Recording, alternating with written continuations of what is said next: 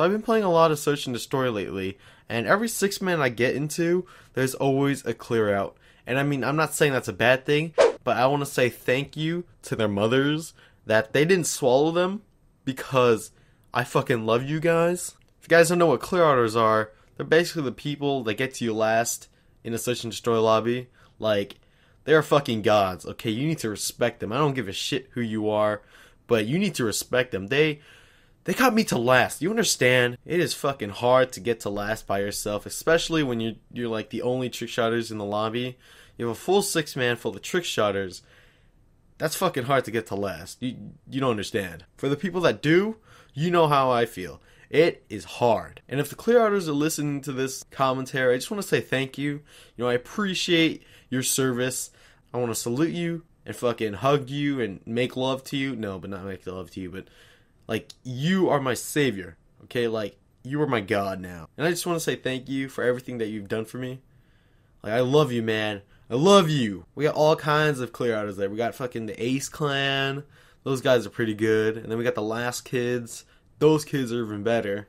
Like, I'm not saying Ace isn't bad, but I mean, they're fucking clear out team, so I mean, I don't even know. Call me fucking Optic Dick Shot if you want. No, but if you haven't been in a 6-man with clearouters, you haven't seen life yet. Like, you will thank me when you get into a game with clearouters, because they will fuck shit up for you.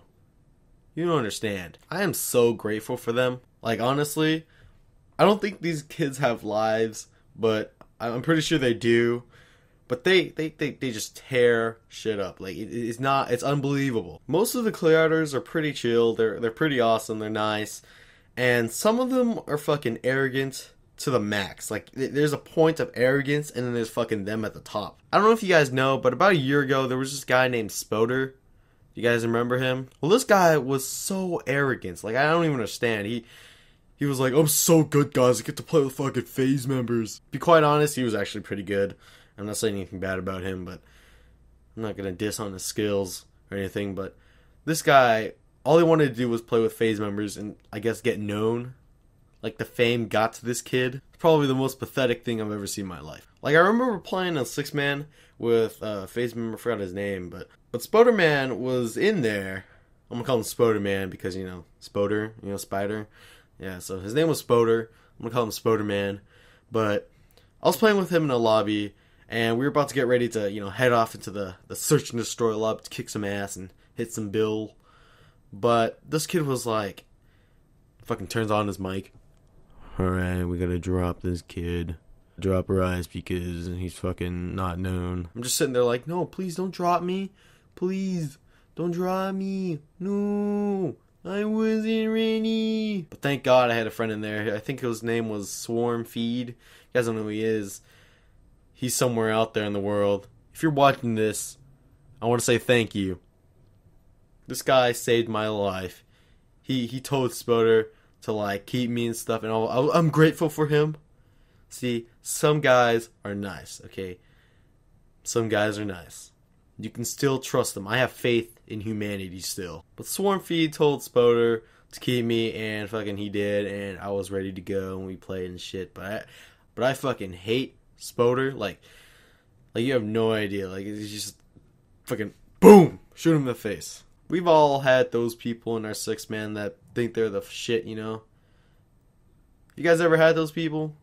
People that think they're the best in the world, but really they fucking suck. I mean, Spoder wasn't that bad. He was pretty cool. I won't say cool. What am I saying? He fucking ruined my life. But he was pretty good at clearing out. I'm not gonna lie.